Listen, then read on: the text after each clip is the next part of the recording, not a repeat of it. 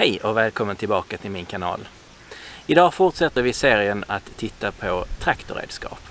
Och idag är det en slåtterbalk jag har kopplat på traktorn. Vad är då en slåtterbalk? Det är en sorts gräsklippare som klipper av gräset. Och man har den när man gör hö. Och vi tar inget hö, så jag ska sälja den här. Så syftet med dagen är egentligen bara att jag ska prova denna och kolla så den fungerar. Och sen ska jag lägga in en försäljningsannons. Jag har smort upp den lite grann. Det saknas några tänder här kan man säga. Där saknas en tand till exempel.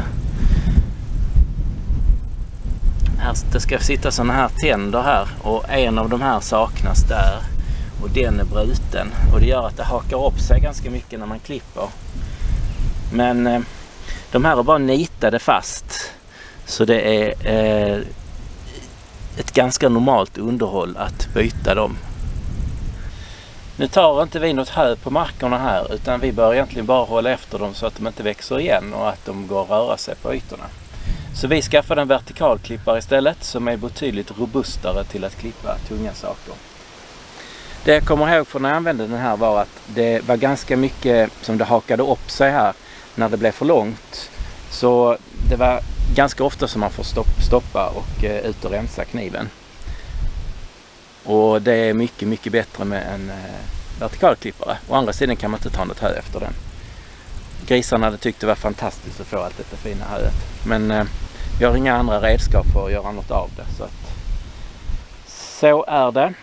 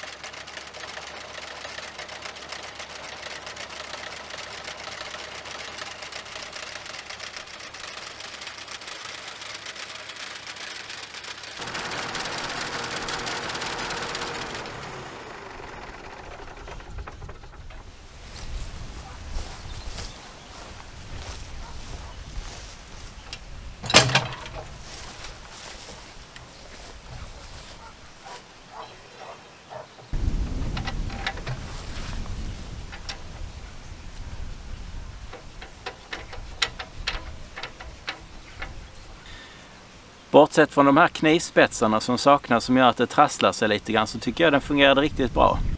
Senaste månaderna har jag textat och översatt alla mina filmer. Och det här är sista filmen som jag kommer att göra det med. Anledningen är att jag känner att det tar så pass mycket tid att jag drar mig för att göra filmer. Och det är ju inte bra. Men om det är någon som vill hjälpa till och texta så ska jag se till att ni kan göra det. Det var allt för idag. Tack för att du tittade. Hej då!